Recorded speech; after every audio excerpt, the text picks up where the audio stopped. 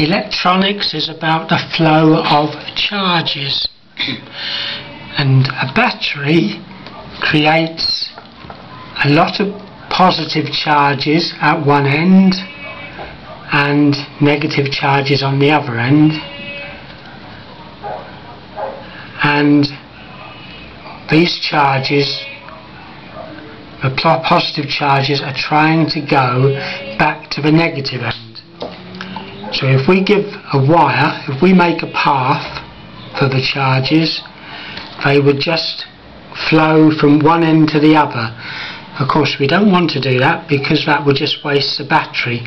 We want to put something in the circuit to actually make work, to actually make the electrons, the charges, work.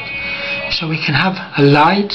This is a light. This is a sort of light that we can light using a battery. It's got one end longer than the other, and that end has to go to the plus side and the short end goes to the negative side.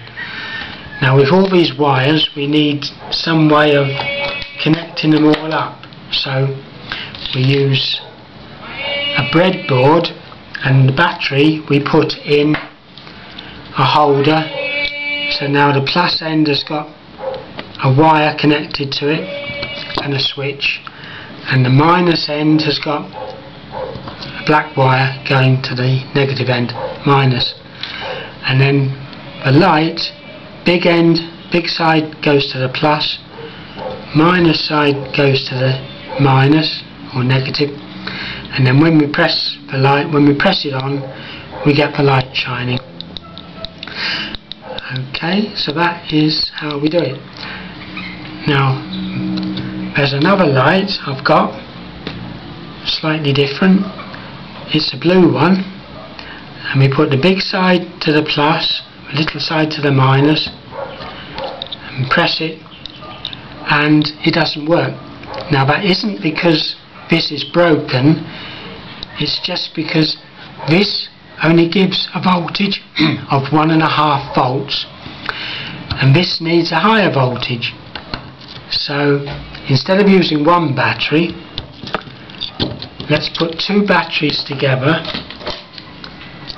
So we have a bigger holder, and we've still got a switch and a plus end, the red one. So we put the plus end to there, negative end to the negative side, and then we press the switch and we get, we get the light shining. Now this, with two batteries connected in the right way, is 3 volts. So this needs 3 volts to operate, and this one only needs 1.5 volts.